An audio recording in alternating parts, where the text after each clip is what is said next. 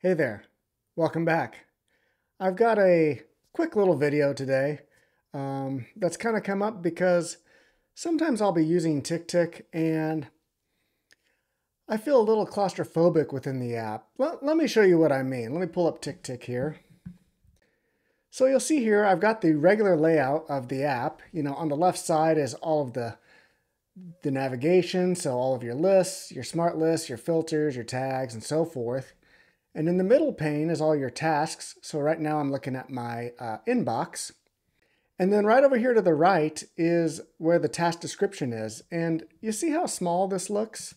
Like if I were to, now wash the dishes probably isn't a good example here, but if I were to, start writing some notes, this is just a little area. And I don't know, but the best way to describe it is sometimes I feel claustrophobic in this little area. And so, one thing that you might do is you might try and drag this over to create more space. But even that, I mean, this is still taking up less than half of the application window itself. So you try and stretch the app as much as you can and get a little space here. You can also close this left navigation pane by clicking this icon up here in the upper left corner next to the list name. So I'll click that. So that allows you a little more space to open. And so that's, that gets you about halfway. That gets you about half of the app. But if you were to take some real notes in here, you'd really want to go full screen. And there's a couple ways to do that, but my favorite way is the keyboard shortcut.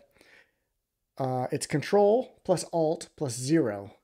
Now the trick is you have to have your mouse clicked into the task description itself. So I have to click over here.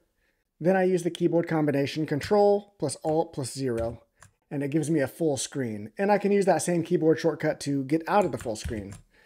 And so this is much better in my opinion because a lot of times I like to have this left navigation open. I'm going from list to list. I'm looking at different tags and filters, and I'm going through the different tasks. And let's say, I have this task here. It's got a little bit of a description in here. I want to add something to it. I just hit Ctrl Alt plus 0. Type my description in there and then just hit the keyboard shortcut again, come back out of it.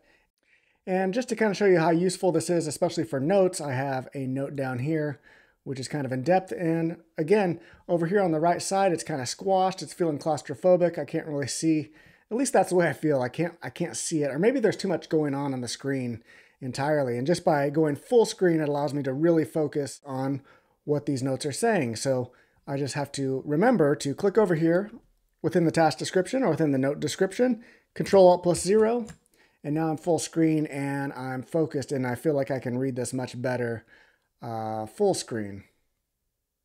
Now another way to do this, to go into full screen and out of full screen, is this format bar down at the bottom, where you normally pick how you want your text formatted, if you want it highlighted, bold, italic. Well, over on the very left side is the full screen. Right now it says exit. And you'll also notice that when I hover over it, it gives me that keyboard shortcut. So again, if you forget the keyboard shortcut, just come hover over this button and it'll let you know what that keyboard shortcut is. But here I'll click it and exit.